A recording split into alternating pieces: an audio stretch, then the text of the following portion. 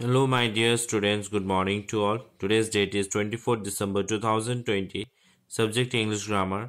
Class 4 book, the Grammar Right book. My dear students, I have given this question as a homework. So I'll explain the question and tell you the answer. And please try to listen the question carefully and write the answer with correct spelling. आप ध्यान से question को सुन के समझ के आप सही spelling के साथ आंसर को लिखते हुए इसे सॉल्व करने की कोशिश करेंगे.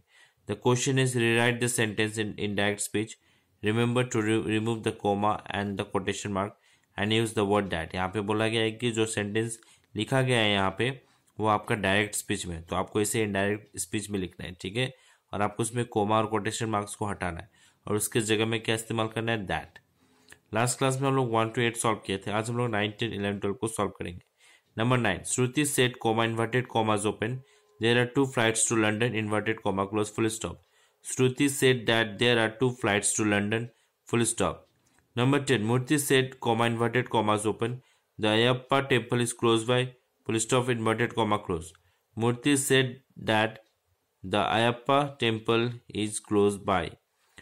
Murthy said that, okay, I have not written in that. यहाँ पे होगा that, THAT that. Murthy said that the Ayappa temple is close by.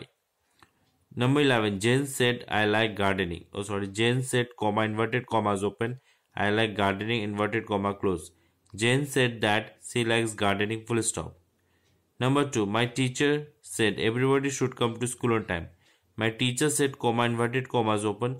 Everybody should come to school on time, inverted comma close, full stop. My teacher said that everybody should come to school on time, full stop. तो इस प्रकार से यहाँ पे जो direct speech में जो sentence दिया गया है उसे आपको इनडायरेक्ट स्पीच में बनाना है और इस सेंटेंस को इनडायरेक्ट स्पीच में लिखते हुए सॉल्व करना है.